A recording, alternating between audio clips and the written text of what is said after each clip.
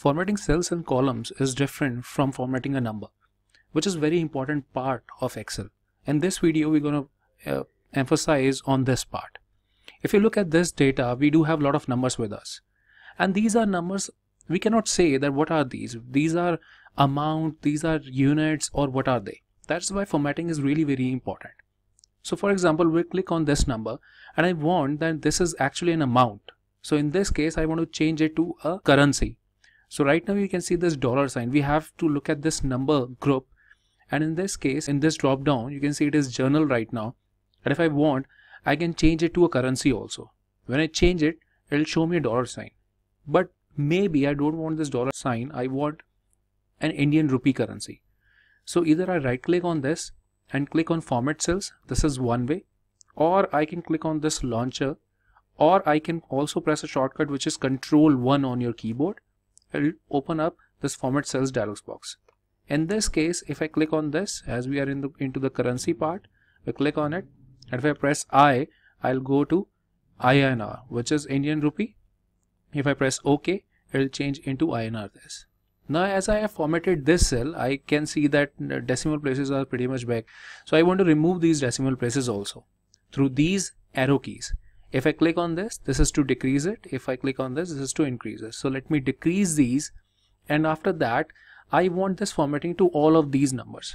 So instead of doing it again and again, what I can do is, there is one very important part of this option is available in whole MS Office, this format painter. Under the home tab, clipboard group, format painter. When I'm standing on this and I want to copy only the format of this cell, not the actual value. So I'll click on it. I'll click it once. And you can see that a brush is coming with this cursor. And when I click somewhere else, that formatting will get copied. Now I want it on all these cells. So I'll click on it and I'll drag it like this.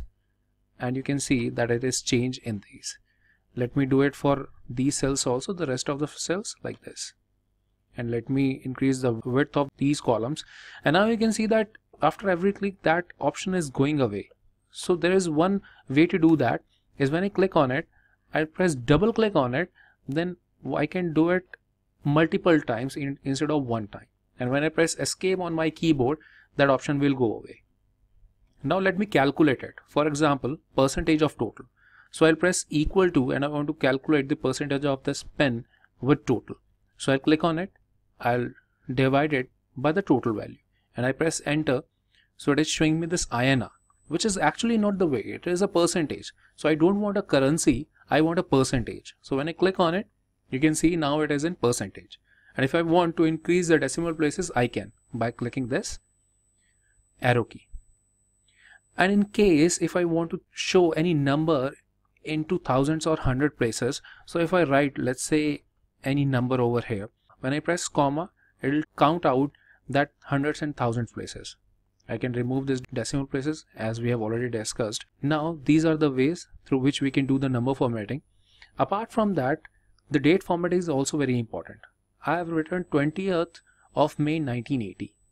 Now this formatting I want to change. This is right now month, day and year format. If I want to change to any other format, I can go with all those ways which are format cells or Ctrl+1.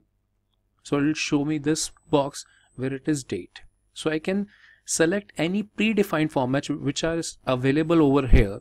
For example, this one, and I press OK. So it will show me the sample over here. So 20th May 80. So if I press OK like this, but I'm not satisfied with this. For example, I want to create my own format over here. So I'll press Ctrl+1 and I'll go to custom. In custom, you can see the sample is coming, but I can over here I can type in. So let me remove it.